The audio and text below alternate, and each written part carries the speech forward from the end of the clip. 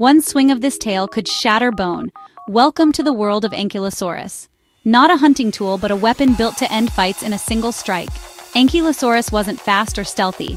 It lumbered like a living tank. From head to tail, it wore massive bony plates and sharp spikes for defense. The showstopper was the tail club, an oval knob of fused osteoderms. A rigid handle of fused vertebrae and ossified tendons let it swing without self-injury. Flexible tails like Diplodocus whip. Ankylosaurus built a reinforced battering ram. Thick muscles anchored to that stiff handle generated devastating force. Fossils give us direct proof. Healed wounds and broken spikes tell the story. Zuul fossils show blunt force trauma exactly where a tail club would strike. These injuries weren't just from predators. Ankylosaurs smashed each other in fights. Think giraffes or rams, ritualized clashes for dominance, territory, or mates. The tail story begins millions of years earlier in North America. Early relatives had long, flexible tails lined with spikes, defensive but not clubbed. Across Asia, tails grew stiffer. Fused vertebrae and ossified tendons appeared. Even without a club, a stiff tail becomes a powerful rod for delivering blows. Next step, bony knobs fused at the tip, the first true tail clubs. That dense knob changed everything: impact, durability, and spectacle. Not all armored dinosaurs chose a club. Some evolved spikes, others blades. A sword-like tail shows evolution tried multiple solutions to the same problem.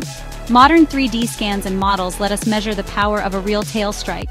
Estimates show tips reaching speeds near 60 miles per hour. Astonishing for such a slow beast. A full-sized club could deliver between 7,300 and 14,400 newtons, enough to break bone. That force could snap legs or disable joints on large predators. Some fossils show healed blunt force damage, survivors of tail strikes. Zuul hips reveal broken, blunted spikes that later healed, evidence of in-species combat. These wounds suggest ritualized violence, social behavior, not just predator defense. They weren't passive tanks. They were active players in their ecosystems. Different species refined the club. Wedges, flats, central prongs, each a unique design. Some clubs favored quick, precise strikes.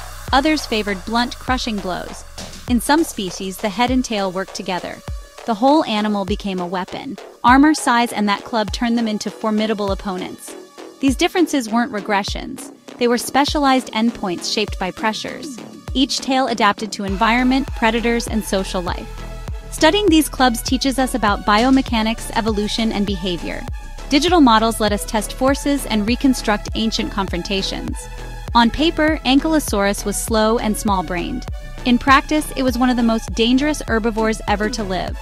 Armor, clubs,